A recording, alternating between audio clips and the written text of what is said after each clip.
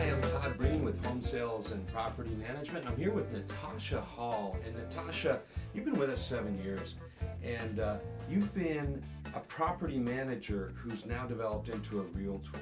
Correct.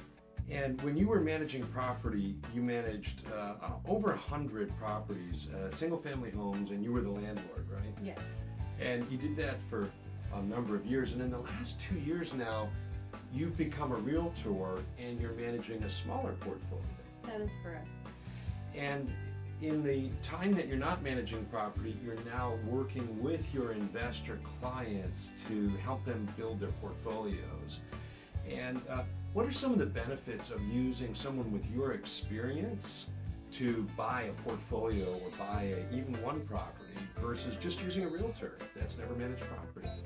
Property management is a category of its own. You have to have the knowledge and the expertise, and not only dealing with the tenancies, but also dealing with the kind of investment and where you're buying. So the benefits of, location, is it a good rental area? Are there a lot of tenants looking, to rent in that certain community, or the restrictions really make a difference?